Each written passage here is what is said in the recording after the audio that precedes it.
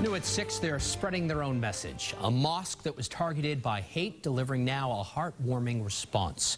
2 men are charged with spray painting USA all over that mosque. Well, today the members of the mosque gathered to cover the graffiti with messages of their own. Louisa Moller has the story. Simple gestures with big meaning. On Wednesday, members of the Burlington Islamic Center took a stand, etching over letters meant to intimidate with messages of love and patriotism. And say, we are Americans.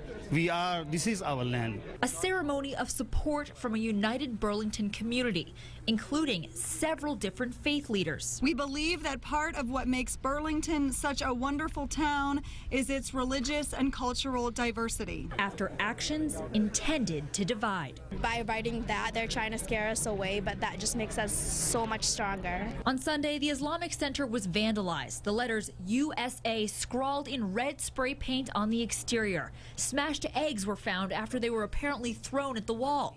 Police used surveillance video to quickly nab 2 Burlington 18-year-olds, Cameron Capella and Derek Damone. The teens admitted to the crime and were charged with malicious destruction of property. Despite feelings of sadness and some of anger, most people here at the center call the suspects misguided. And one woman who knows Damone says she is in shock. Very nice boy, was never in trouble in school. I just can't believe something like this happened. The question? Is it a hate crime? This has something to do with hate. I'm sure it's not out of law. But this day, hate is far from the goal. A prayer of 3 different faiths